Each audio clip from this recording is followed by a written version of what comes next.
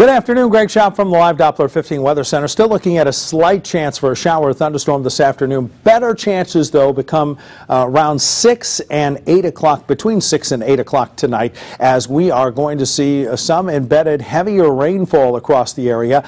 That is going to be the case until midnight, and then shortly after midnight, those showers and thunderstorms dissipate, and we do look for skies that are going to be partly sunny throughout the day on Thursday. It's going to be much cooler, and then as we head into Friday, we will look for skies that are going to be partly sunny, and more shower and thunderstorms develop as we head through the day. It's going to be a very warm start to the weekend as well. Highs in the mid-80s with a chance of some late showers and thunderstorms, and lower 70s as we head into Sunday with more showers in the forecast.